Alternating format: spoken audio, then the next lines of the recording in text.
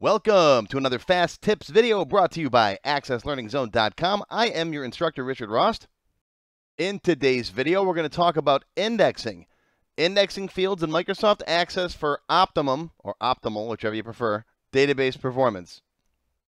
Actually, I just had to look that up. I just Googled that, and there is a difference between optimum and optimal. I always just thought it was a matter of preference. Optimal is an adjective. For example, optimal performance. Whereas optimum is a noun. For example, a properly indexed table is the optimum for database performance. So I try to learn something new every day. And every time I put one of these videos together, I do a little research. And I always learn some new tidbit that I didn't know before. So I love sharing this stuff with you guys. All right, let's talk about indexing. So indexing is one of those features that is almost never used correctly by new users. You can get away without indexing anything at all in a small database. However, as your database grows, you're going to want to keep things running smoothly. As your database gets bigger and bigger, it's going to get slower and slower, especially if your tables aren't properly indexed. So the first use of indexing is to prevent duplicate values. This happens, for example, with an AutoNumber. Obviously, you want to make sure your primary key is indexed so you don't have two customers with CustomerID 3, for example. You may also want to use indexing for any field you want to uniquely identify a record with. For example, I index email address as no duplicates. There can be only one, right? There can be only one customer that's amacron@gmail.com. That's how I look up customers in my database. If you try to type in another person with the same email address, you'll get an error message. Some other companies I've seen use phone number to uniquely identify their customers, one of which I have membership at, and every time you go buy something, you get enough of a receipt to wallpaper your house with. And I'm not going to mention any names, but they ask for your phone number to give you your discount points. And that's probably an indexed field in their database. And if it's not, their IT department is slacking. All right, so that's yes, no duplicates. Now, you can use yes, duplicates okay to have Access index the field for the purposes of speeding up searches and sorts. For example, let's say you do a lot of searching on the customer based on their last name. You may want to index that field, but allow duplicates. You still want to allow multiple Smiths, for example, or Kirks. If you search on it a lot, if you sort on it a lot, you want to index it, and duplicates are okay. See, when you enter records into a table, the data is stored in no particular order. So if you want to sort this list, it's slow. If you want to search for a single name, Access has to start at the top and run through all the records one at a time until it finds what you're looking for. Imagine how difficult it would be to find one person in an unsorted phone book. Remember those back in the day? Big, giant, thick books that the phone company would drop off at your house, right? That's been a while. I haven't seen those out in a long time.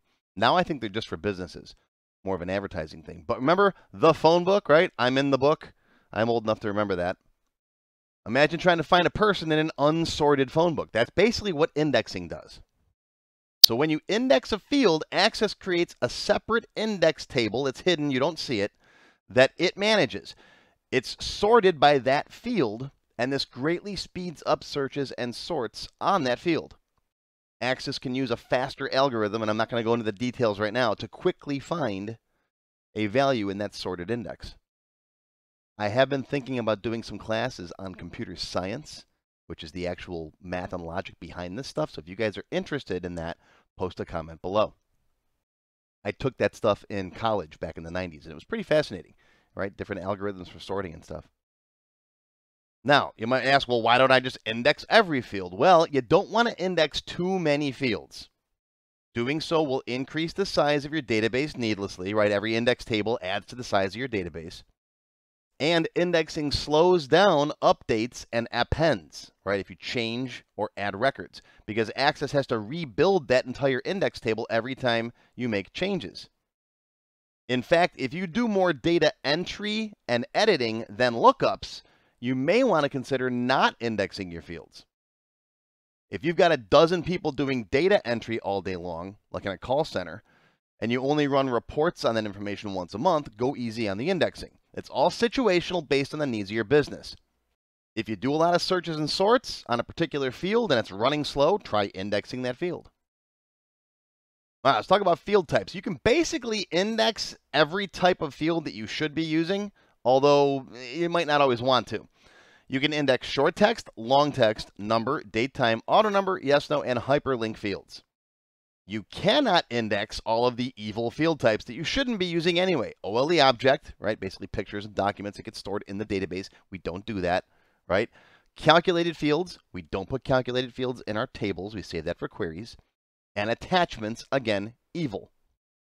Want to see all the evil access stuff? I got a page for it. I'll put a link down below. You can click on and go read all this stuff. I'm going to make a video on this eventually. I'm still compiling it. In older versions of Access, you didn't used to be able to index memo fields, which are now long text fields. And in fact, if you're watching an older version of some of my lessons, I mentioned that you can't index memo fields. You can now, but I don't really see much of a point of doing that. It can really be a hit on the performance of your database if you have indexed long text fields, so use those sparingly.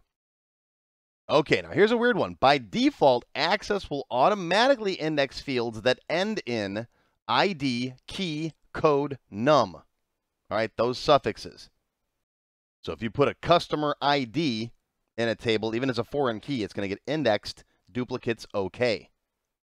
But Access will also index the word aluminum if it's a field, which I think is kind of silly.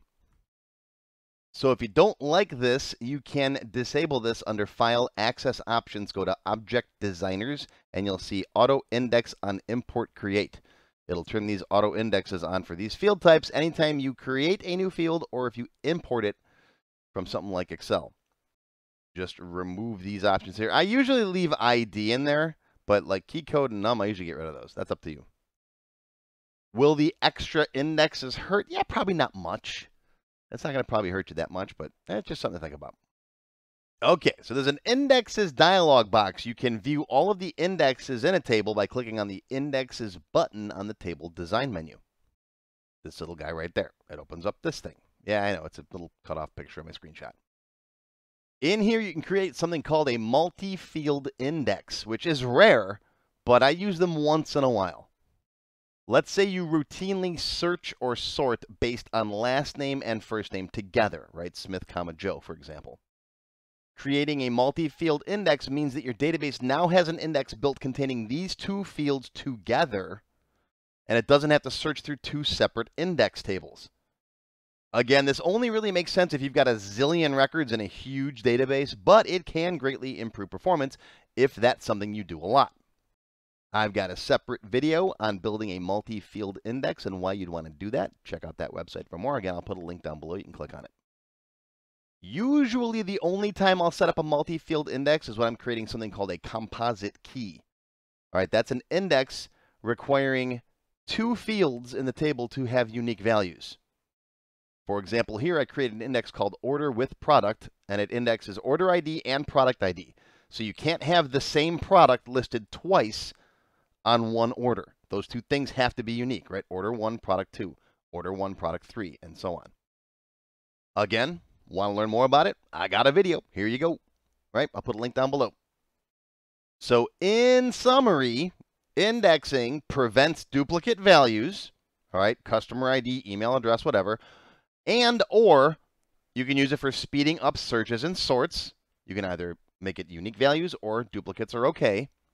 But on the downside, you don't want to overuse them because it will slow down updates when you add or change records, and it will take up more disk space. Now, to be completely honest, I usually hold off on indexing until I'm finished building my database. I don't try to think about it as I'm going ahead and working because this is more of a performance issue. Unless you're dealing with the duplicate value thing, like you want to prevent multiple phone numbers from being the same, for example. But as far as the performance issues go, that's something you can fine-tune later. You can always add or remove indexes when your database is more mature and chugging along, and you're wasting hundreds of megabytes of space. If you want to learn more about indexing, I cover it in my Access Beginner Level 4 class. Yes, beginner. I walk you through all the different fields in my database and explain which ones I index and why. We'll talk about each field and why you should or should not index it. And this class also covers a lot of other field properties, required, allow zero length, that kind of stuff. We talk about compact and repair, backing up your database, lots more. It's an hour-long class. You can find it on my website. There's a link. I'll put it right down below. Again, it's beginner level 4. All right, so it's not an expensive one. And so there you go. There's your fast tip today about indexing. If you have any questions or comments, post them down below. Hope you learned something. I know I did. We'll see you next time. How do you become a member? Click on the join button below the video. After you click the join button, you'll see a list of all the different membership levels that are available, each with its own special perks. Silver members and up will get access to all of my extended cut tech help videos, 1 free beginner class each month, and more. Gold members get access to download all of the sample databases that I build in my tech help videos, plus my code vault, where I keep tons of different functions that I use. You'll also get a higher priority if you decide to submit any tech help questions to me, and you'll get 1 free expert class each month after you finish the beginner series. Platinum members get all the previous perks, plus even higher priority for tech help questions, access to all of my full beginner courses for every subject, and 1 free developer class each month after you finish the expert classes. These are the full-length courses found on my website, not just for access too. I also teach Word, Excel, Visual Basic, and lots more. You can now become a Diamond sponsor and have your name or company name listed on a sponsors page that will be shown in each video as long as you're a sponsor. You'll get a shout out in the video and a link to your website or product in the text below the video and on my website. But don't worry, these free tech help videos are going to keep coming. As long as you keep watching them, I'll keep making more, and they'll always be free. If you enjoyed this video, please give me a thumbs up and post any comments you may have. I do try to read and answer all of them as soon as I can. Make sure you subscribe to my channel, which is completely free, and click on the bell icon to select all to receive notifications when new videos are posted. Make sure you click the Show More link down below the video to find additional resources and links. You'll see a list of other videos, additional information related to the current topic, free lessons, and lots more. YouTube no longer sends out email notifications when new videos are posted, so if you'd like to get an email every time I post a video, click on the link to join my mailing list. Even if you don't want to become a member, feel free to donate to my tip jar. Your patronage is greatly appreciated and will help keep these free videos coming. I got puppies to feed. Now, if you have not yet tried my free Access Level 1 course, check it out now. It covers all the basics of Microsoft Access. It's over 4 hours long, and I just updated it for 2021. You can find it on my website or on my YouTube channel. I'll include a link below that you can click on. And also, if you like Level 1, Level 2 is just $1. Yep, that's all, $1, and it's free for all members of my YouTube channel at any level, even supporters. Want to have your question answered in a video just like this one? Visit my tech help page on my website. You can send me your question there. While you're on my site, feel free to stop by the Access Forum. Lots of good conversations happening there. Be sure to follow my blog, find me on Twitter, and of course, YouTube. Once again, my name is Richard Ross. Thank you for watching this tech help video brought to you by AccessLearningZone.com. I hope you enjoyed this video and that you learned something today. I'll see you again soon.